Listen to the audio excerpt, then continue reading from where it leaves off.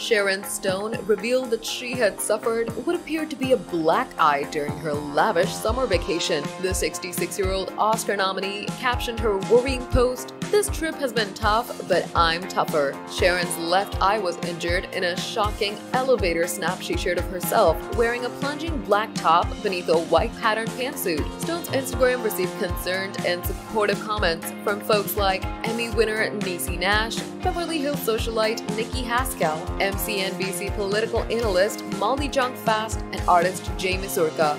It's unclear when the What About Love actress hurt her eye, but she revealed she was in Turkey on Wednesday with a snap of the backyard of her hotel. Before that, Sharon traveled to France and Italy, where she was honored with a Lifetime Achievement Award at the Taormina Film Festival on July 19. If real, the Shiner would definitely hinder Stone's lucrative gig as brand ambassador of Lens Crafters, but the Pennsylvania-born blonde would fit right in on the set of Universal Pictures' highly anticipated action sequel Nobody 2, hitting US and UK theaters on August 15, 2025, in which she was cast as the main antagonist opposite Bob Odenkirk. Sharon and Bob previously co-starred as Agent Iris Burton and Tommy Wiseau's method acting feature, respectively, in James Franco's 2017 critically acclaimed biographical comedy The Disaster Artist.